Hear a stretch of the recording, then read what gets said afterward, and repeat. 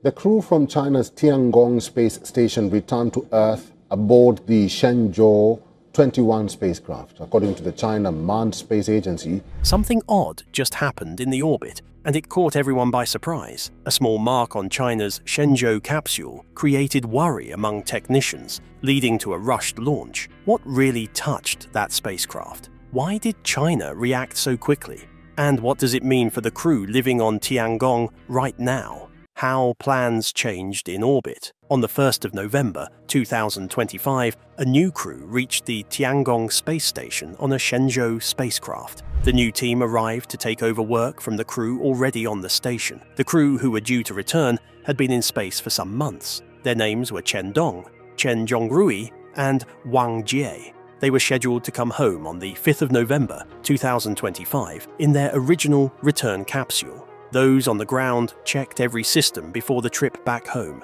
They reviewed life support, power, the heat shield, and the parachutes. Cameras and sensors that look for damage were used. During these checks, technicians detected a crack in a small viewing window of the Shenzhou 20 return capsule. It was a small crack. Safety rules say even a small crack can make a capsule unsafe for a crewed return. That rule exists because re-entry is the hardest part of a mission. The capsule must face extreme heat and strong pressure. A weak spot can let air leak or let heat damage the inside. For this reason, managers do not take risks with crewed returns. When the window failed the checks, leaders had to change plans quickly. The decision was made to use another capsule to bring the crew home. The newly arrived Shenzhou 21 craft was available. They moved quickly to prepare it for an earlier return. The 3 astronauts moved to the newer capsule and made the final checkup. On the 14th of November 2025, they returned to Earth and landed at the Dongfeng site in Inner Mongolia, and officials reported the crew in good health. Swapping capsules is not simple. Each capsule has its own checks and fittings. Flight controllers on the ground worked with engineers to update the timeline. Medical staff watched the crew for stress and any signs of sickness. Every connection and seal was tested again before re-entry. Leaving the damaged capsule at the station created another problem. The crew that remained at Tiangong then lacked a ready backup for return. Chinese flight rules require a usable return capsule to be available for station crews. To restore that safety margin, leaders prepared an unmanned mission to bring supplies and a spare ship. Hardware for a new uncrewed launch was ready at the Jiuquan Satellite Launch Center. Engineers shortened the usual checkout time and prepared a Long March rocket. The uncrewed Shenzhou 22 launched on November the 25th, 2025. It carried spare parts, testing tools, and fresh supplies. The cargo helped them examine and work on the damaged capsule.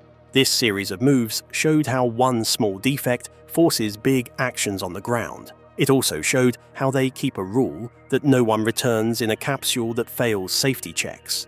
The quick steps taken by engineers and flight controllers removed immediate danger for the crew that came home. Even so, the story was not over. More checks and decisions waited. What came next would test repair plans and the limits of current tracking systems. The team on the ground held quick meetings to agree on the steps. Engineers ran more tests on the capsule, while doctors watched the crew. Cameras on the station sent close shots of the window. Pressure sensors inside the cabin were checked every minute. The China Manned Space Agency led the review. Managers worked with teams at the Jiuquan Satellite Launch Center. They looked at 3 choices, which were to repair in orbit, swap capsules, or send parts up fast. The swap option won within days. That choice showed the value of having spare ships ready on the ground. Still, many questions remained. Could a repair last through re-entry? But as teams searched for answers, one detail emerged so quietly and so dangerously that it changed everything. What were they overlooking? The small crack that stopped the trip. Technicians checked the Shenzhou 20 capsule before its return window. They used cameras, close-up photos, and pressure gauges to inspect the descent module. During these checks, they detected a hairline crack on a small view window. The crack was tiny in size but large in consequence. The China Manned Space Agency said the damage made the capsule unsuitable for a crewed return. What does a window do on a return capsule? The small glass near the crew serves 3 jobs. It provides a view for the crew and for cameras. It helps some instruments see outside. Most importantly, it keeps the cabin sealed so air and pressure stay inside. During re-entry, the capsule faces high heat and heavy pressure. Any weak point can lead to a leak or worse damage. Spacecraft windows are built from tough, heat-resistant materials. On many spacecraft, engineers use fused quartz or layered glass that handles high heat. These materials hold up to temperature and pressure better than normal glass. Official Chinese reports did not detail the exact material used on Shenzhou 20. That said, engineers prefer materials that resist heat and that expand little when heated. Those traits lower the chance that a tiny flaw becomes a big break. How can such a crack appear? One likely cause is a small impact from space debris. Space debris includes old rocket parts, broken satellite pieces, and tiny fragments. Some pieces are large and tracked by radar. Many pieces are tiny and hard to see. A small fragment moving at orbital speed can hit with great force. Even a tiny hit can leave a hairline crack. After the crack was seen, engineers ran more tests. They checked the seals around the window. They measured cabin air pressure for any slow loss. They reviewed camera shots from several angles. Flight controllers compared the capsule images to earlier photos to see when the crack began.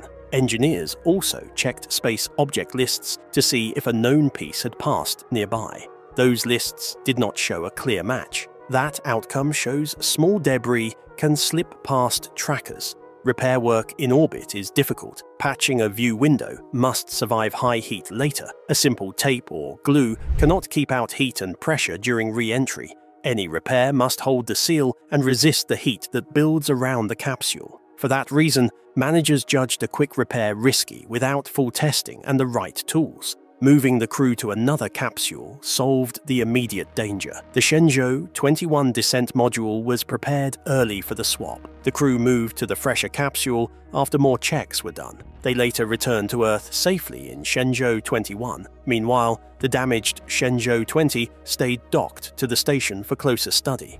The incident shows the limits of current tracking for small fragments. Sensors, cameras, and routine checks kept the crew safe by catching the crack before re-entry. Engineers used all the data they had to weigh the options. They chose the path that reduced risk for the people on board. What happens next to the capsule will depend on deeper inspections using tools and parts sent up by the uncrewed Shenzhou 22 mission. Engineers will decide if a proper repair is possible. If not, the capsule may be prepared for a controlled fall into the Pacific Ocean, so it does not pose a risk to people on the ground. Officials will publish formal results once testing concludes for the public record. But as engineers braced for the next step, a far bigger decision loomed, one that could reshape China's entire mission strategy. What hidden risk forced their hand? What China did next? After the inspection showed the crack, leaders had to act fast. They had to keep the crew safe and the space station secure. The first step was to bring the older crew home. Chen Dong, Chen Zhongrui, and Wang Jie moved into the Shenzhou 21 return capsule. A capsule had to be prepared earlier than planned. They ran extra checks on life support, parachutes, and the heat shield. Medical staff monitored the crew while engineers signed off on systems. The 3 astronauts returned to Earth safely. They landed at the Dongfeng site in Inner Mongolia and were reported to be okay. Bringing them home solved the urgent safety issue. However, the station crew needed a ready return capsule. Rules say a usable return craft must be available at all times.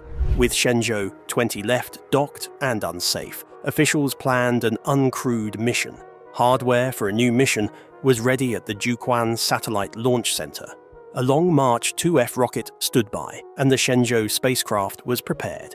Engineers shortened the usual checklist to speed up the launch safely. Technicians focused on the most important tests and cross-checked parts. On November 25, 2025, China launched an uncrewed Shenzhou 22 to Tiangong. The mission carried spare seals, testing gear, repair tools, and medical supplies. It also brought fresh food and other items to support the crew on station. The ship reached orbit and docked at the Tianhe Core Module forward port. Controllers watched docking cameras, sensor readings, and telemetry in real time. They followed strict checklists before they opened any hatches or moved cargo. No new astronauts flew with this launch to avoid adding risk. The uncrewed flight served two goals. First, it restored a ready return craft. Second, it delivered the tools needed to inspect and possibly repair the damaged capsule. Robotic arms and crew tools would help with close photography and repair trials. Engineers planned to test any fix with sensors to see if it could survive re-entry. If a safe repair was not possible, teams would keep the damaged capsule for study. Later, they might set it on a controlled path to fall into the ocean. The quick unmanned launch showed how the program keeps backup options. The Juquan teams had hardware on standby so they could shorten prep time. Flight controllers, engineers, and medical staff worked together to make it happen. They ran through mission steps in simulations before launch and again after launch. All commands and procedures used clear checklists to limit mistakes. Those on the ground checked tracking and weather for the landing zones. They prepared the recovery team to meet the capsule if a return was needed. Recovery crews practiced landing and medical checks for every mission. At the station, crew members moved some experiments to the new capsule as a precaution. They labeled tools and locked down items to prevent loose objects during docking and transferring work. Engineers used pressure cycle tests to see how the repaired seals might behave under stress. They recorded all readings and compared them to safe limits. Officials from the China Manned Space Agency briefed leaders at the Juquanan Center and the Beijing control room. The move also highlighted the cost and complexity of crew safety. A small defect forced an extra launch, extra checks, and more planning. It used fuel, time, and money, but it avoided sending people into danger. What the teams did next will change how the program handles similar events. Wait until the next part to learn why small debris in orbit is becoming a bigger problem for all stations and crews. But as engineers traced the flaw back to its source, one detail emerged that no one expected: what was hiding in orbit. Why this matters: debris and safety. Space around Earth has many objects. Some are working satellites.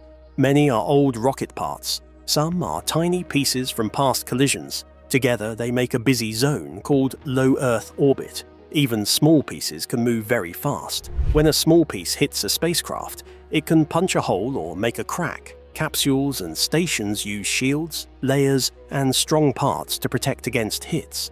Windows and seals get extra attention because they keep air inside. If a seal or a window is damaged, the cabin can lose pressure. Losing pressure in orbit is dangerous for people. That is why engineers test every part before a return. Radar and telescopes track many objects in space. They share data with other centers so that specialists can watch for big threats. If a large piece comes close, the station can move away. Small fragments are harder to track. They are often too tiny for radar. They can still do damage because their speed is very high. Design and testing aim to stop small hits from becoming big problems. Engineers use tough materials that resist heat and pressure. They build systems with backups. For example, if one sensor stops working, another can take over. They run many checks on seals, parachutes, and heat shields before allowing a crewed return. When damage is detected, they follow strict steps. They check pressure readings.